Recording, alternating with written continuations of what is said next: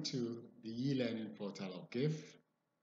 This is session 3 of International Rail Transport module. In this session, we're going to look at the Ghana Railway Company Limited and what it was set up to achieve and the entire network coverage of the Ghana Railway Company Limited. They say charity begins at home, so definitely we want to look at the Ghana Railway Company Limited and its network to begin with. The second objective will be also to look at other national railway networks, and for that we'll be looking at European networks. We have chosen that because we trade more with the European countries than any other part of the world. And then we will look at the railway corridors across the world and the new ones under study.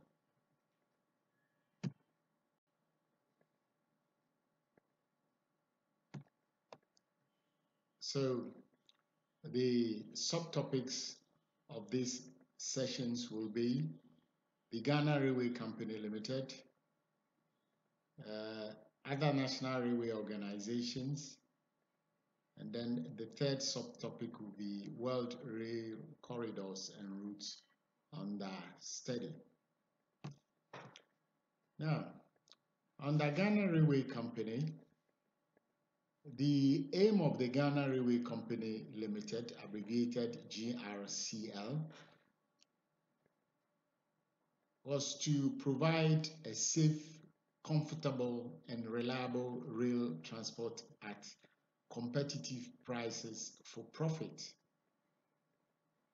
When it was fully operational, it had a network route of 947 kilometers, and that consisted of what we call the Central Line, the Eastern Line, and the Western Line.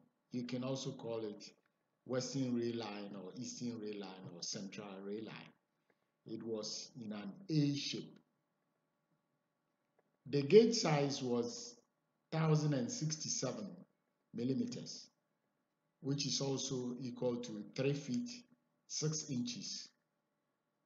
And the entire network covered 1,300 kilometers. To talk about how it started and how it ended up until it became what it has become now. The construction of the first line started in the year 1898 from Sekondi. It reached Takwa in 3 years. That was in 1901. A year later, it reached Obuasi, and finally it took another year to continue with to Kumasi. So eventually, the first train run on the Western Line from Sekondi to Kumasi happened on 1st October 1903. See, so it took about 5 years in those donkey years to construct a maiden rail line from Sekondi to Kumasi. And the first train run happened on the 1st of October 1903.